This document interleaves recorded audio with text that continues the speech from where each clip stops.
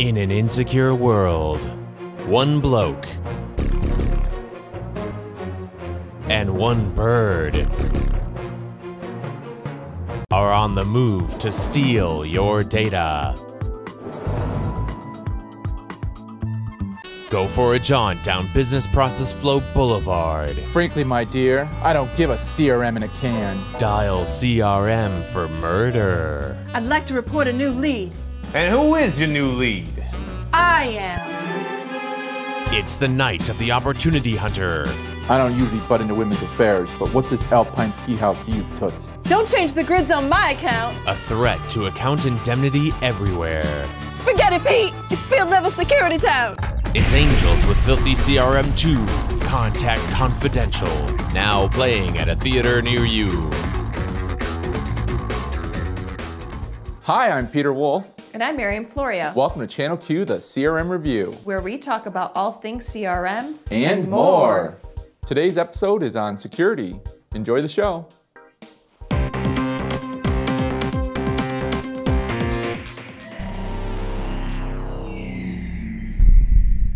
Hey guys, it's Mariam Florio. Today we're going to be covering the top 3 security tips for Microsoft Dynamics 365 CRM. Number 1, don't modify existing security roles inside of CRM. So rather than taking the existing roles and changing them a lot, we prefer that you keep them intact and actually create a copy of those security roles. So you can select the security role, for example, the sales one, and click copy to, and then create a whole new security role. And that way you can keep the other one as a reference and always go back to it. Or if something goes wrong, you can defer back to the existing security roles that come with the system.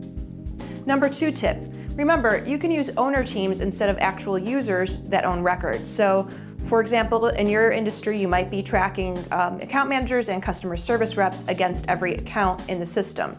Rather than having the owner be an individual person, you might have a team that actually owns the record. So those 2 users can be on the same team, or let's say even 3 or 4 people, and that can actually be the owner of the record, the name of the team, rather than each person.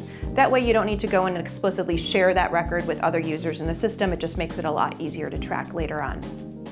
And the 3rd tip is to use field level security. So we oftentimes rely on the security roles and entity level security settings and forget about the fact that there's field level security that we can use. So you might have sensitive fields that exist on your account level, opportunities, etc. Instead of actually not putting those in the system at all or having everybody see them, you can set field level security to control who has access to those fields and what they can perform on the fields themselves. Thanks for joining me. For a more in-depth walkthrough on security roles and making a copy of them, click here. Join me next time for more tips on Dynamics 365. Bye. Did you know? Did you know that you can turn on auditing for all fields or individual fields within Microsoft Dynamics 365? This allows you to track changes to the field or look up previous values for the field. What we recommend is that when you first play with it and try it out, just pick a few specific fields. Don't try to turn it on for everything, because what happens is if you turn on it for all the fields or for fields that change very often, it can impact performance and slow things down. So you're going to want to pick a few fields that are important to you and then don't change very often, get a feel for it, and then if you need to, you can turn it on for everything.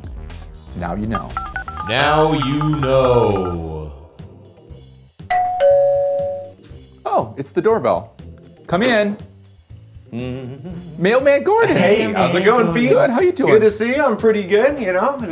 What's new in the world of mail? Well, you know, the rebellion is going well, so, you know, don't forget to follow the new order by mail.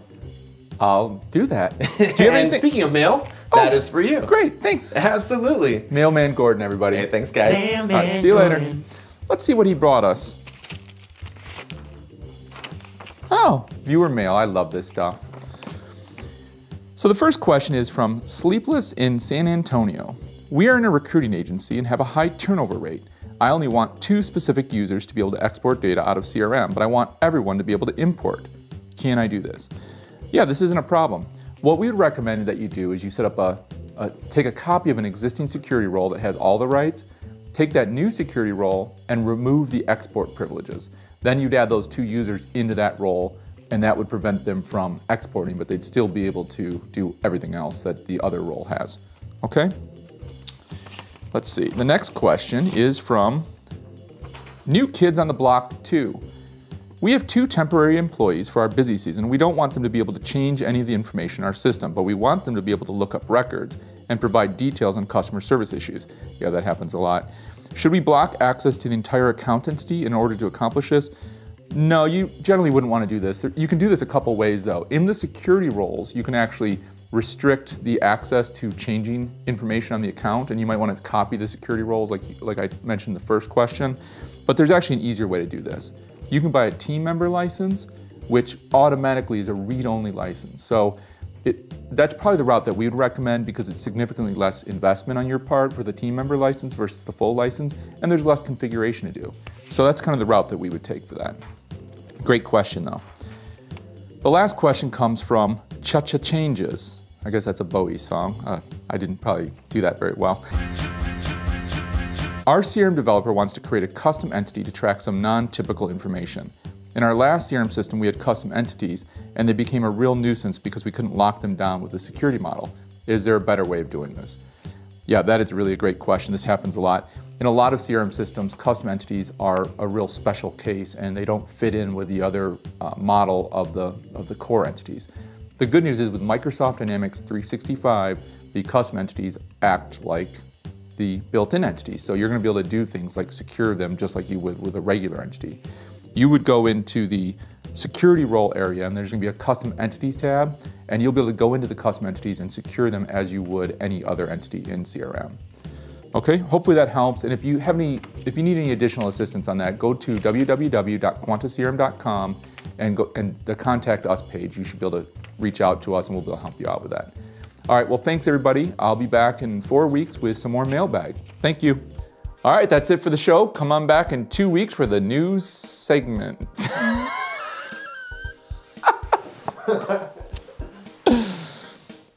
How you doing, Mariam? Okay, let's try that again. Thanks for joining us. Join us next time for the CRM News with the 4th of July special. Really? Are we in going 2 to do weeks, yeah. Anything special planned? Well, you'll have to tune in and see. Can I ask Gordon? Gordon, anything special planned for 4th of July? You'll have to tune in and see. Oh, wow. All right. It's a cliffhanger. Wow. All right, well, we'll see you in 2 weeks. Bye, everybody. Bye. I imagine the camera is Do you wave at people when you talk to them? Well, when I see people at a conference, I'll wave to them, sure. Like, Hi, Pete. Gordon. Hi. Hi, Mariam. It's like Well, if they're across the hall. It's like a kindergartner. When you first see them across the hall, you're like, hey, Jeff, hey, Steve. But we're in a combo. Oh, should we be calling, like, remember Miss Molly would talk to people like, who's Miss Molly? hi, Joey, like from Romper Room. I never watched it, I guess.